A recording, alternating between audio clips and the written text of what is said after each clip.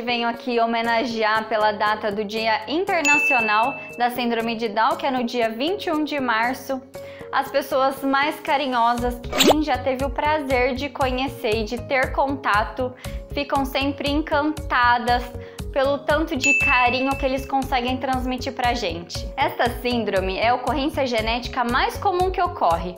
Uma em cada 700 pessoas nascidas podem apresentar. E isso é indiferente de raça, religião, país e de classe econômica.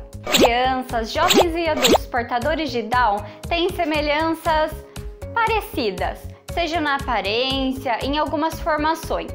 Mas a personalidade e carisma de cada um é individual. Importante ainda esclarecer que o comportamento dos pais ou o que eles fizeram ou deixaram de fazer não irá mudar o fato do filho vir a ter síndrome de Down ou não. A síndrome de Down não é uma doença e sim uma condição causada pelo cromossomo 21 no momento do DNA ser desenvolvido, certo? E claro que como fisioterapeuta, deixo a dica de que as crianças com síndrome de Down têm muito a ganhar e muito a oferecer para a sociedade.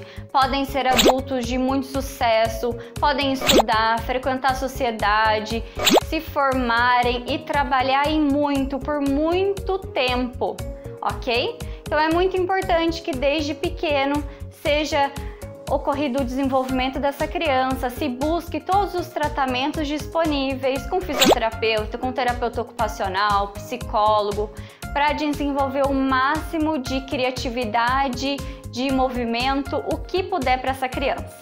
Ela é sim uma criança muito especial e muito amorosa, uma paixãozinha que eu tenho por eles, porque quem já teve contato sabe o quanto de amor eles podem passar, o sorriso e o quanto alegres eles são também.